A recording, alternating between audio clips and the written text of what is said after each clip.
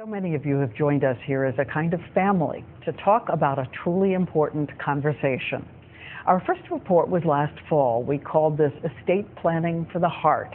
All of us together, young and old, telling each other how we want to live right to the end.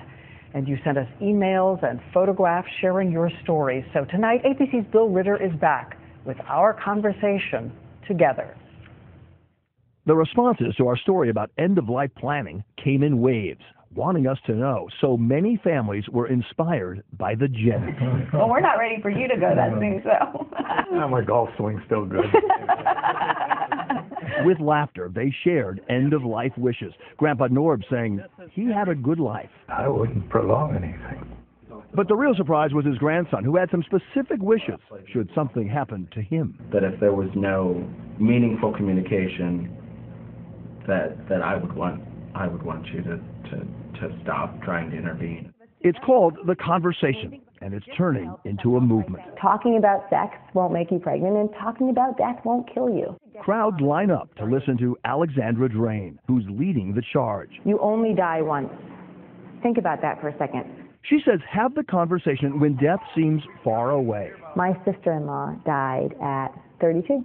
She was diagnosed with stage 4 brain cancer, and she died 7 months later. We had no idea what she wanted because we never thought we would need to. Meanwhile, young doctors at Kent Hospital breaking new ground and bringing the conversation to their healthy patients. So have you ever talked about this to your family before? No, I've never talked to anybody about it. Doctors now know depression rates plummet in families that have had the conversation. They say you need to have two things, an advance directive and a healthcare proxy, which answer legal questions about the type of care you want and who should be making the crucial decisions.